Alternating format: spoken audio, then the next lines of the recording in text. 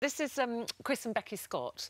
That's right. And I read that they are the family who kind of nearly broke you after all these years of doing this job, and you say, I can sort out any child, any family.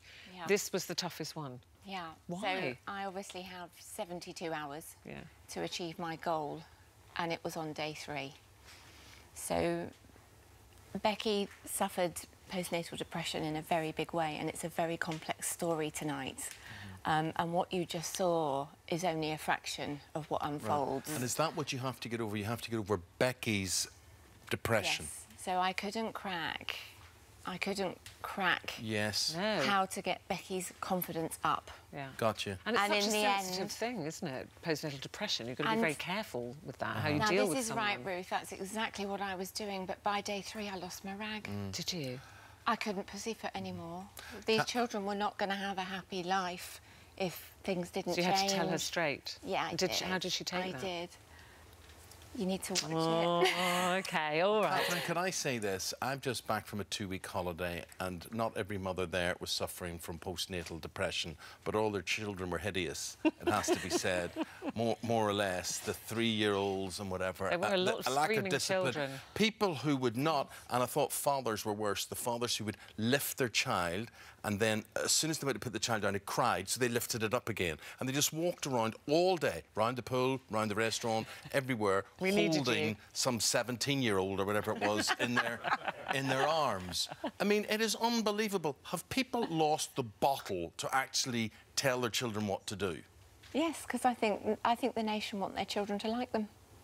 I think the word no is getting harder and harder to say, especially in public. Are we trying more to be their friends rather than their parents? Yeah, I think we want to be liked. We want to get it right. And in order to get it right, we feel we have to keep them happy. But to discipline a child, they're not going to be happy when you're doing that. Yeah. But it's compulsory. You have been doing this for many, many years before you were a mother. Now you're a mum of beautiful Harriet, who's with you today, and she's absolutely gorgeous. Thank you. One very soon. How different has it been to do this job and to show these families how to do it and discipline children? Now you are a mum yourself.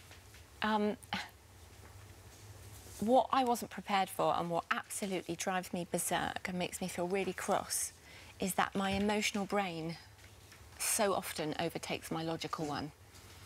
So I will always say the best nannies and the best parental experts out there often don't have children because they can always remain logical. So, example, when you say, leave the baby to cry for a bit, they're fine, you know, and parents are going, oh, I want to go into them. How have you dealt with that this time round? Can I be honest? I'm crying. I'm crying with the mum, and I'm saying, I know we need to do this, and I know how hard it is. Your principle of don't go in. Yes, I do. Yes, I do, because the easy option in life is never the right one. Yeah. What about going back to work? I want to say about going back to work, however much men love their children, and I adore my children, I realise I can't feel what a mother feels. I realise it is different, the idea that you have nurtured this creature and given birth. It's harder for a woman to walk away from that than it is for a man. Whatever a man's love and pain is, it must be more for a woman.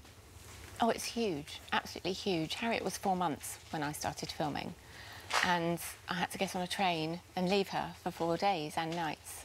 And my darling in-laws came down to look after her, and I was sobbing to leave that house. And my mother-in-law said, and I held on to it, darling, go and enjoy your freedom. Yeah. And that clicked.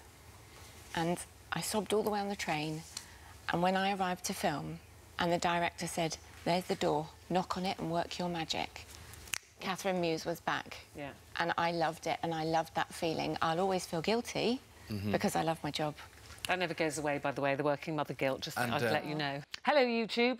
For more of the same, just click here, and don't forget you can subscribe for even more of these amazing videos exclusive to our channel. Reaction to these pills, and I discovered later that I'm one of those people, and so literally within hours I developed the signs of drug toxicity, and one of the first signs is that you have an inability to sit still